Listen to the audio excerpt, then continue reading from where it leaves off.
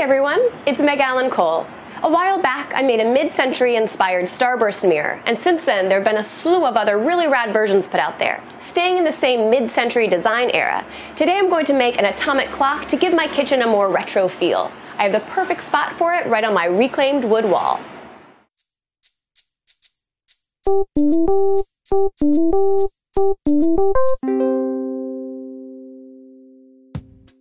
So since this is going to be a clock, we have our little clock face here made out of 2 pieces of cardboard, and I ordered a clock kit online. We are going to paint it this cool retro color blue with a sponge. And for the starburst, I'm going to use these dowels. I will sand them and cut them and spray paint them a pretty chrome or gold. So I have 2 cut pieces of cardboard to be the face of my clock. You can of course use wood, but this is what I had around.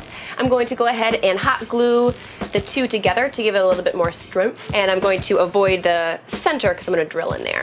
Measure and draw 2 perpendicular lines intersecting in the center.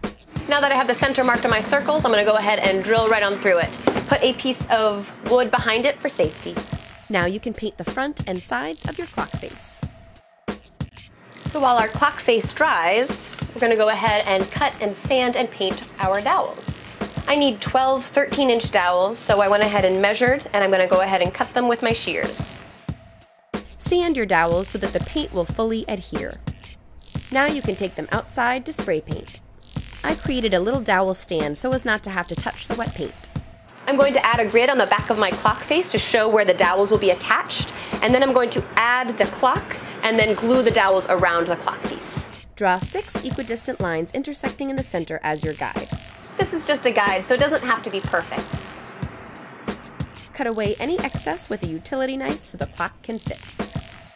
Test fit your clock piece to your clock face and touch up any paint if necessary. Align both 12 o'clocks on your clock and grid before gluing the 2 pieces together. Be careful not to get any hot glue on the center piece. Now you can add your clock hands and the top screw. Using the grid as a guide, I'm now going to hot glue my dowels onto the back of the clock. Pro tip, using a nice roll of tape can stabilize the surface for the next step. If you want, you can cut the end of your dowel so that it is more angled and bumps right up against your clock piece. A bird's eye view helps you see if the dowels on opposite sides match up. Tape is my best friend during this project. It keeps all of my pieces level as they dry. Find the perfect spot, add a screw, and hang. For a different version, use different length barbecue skewers and half of a styrofoam ball using a cardboard backing. I think this one would look really sweet spray painted gold.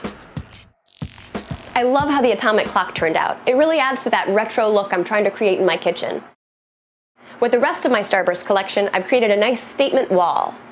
Thanks so much for watching. Leave a comment and subscribe. I'll see you in the next craft video. Bye!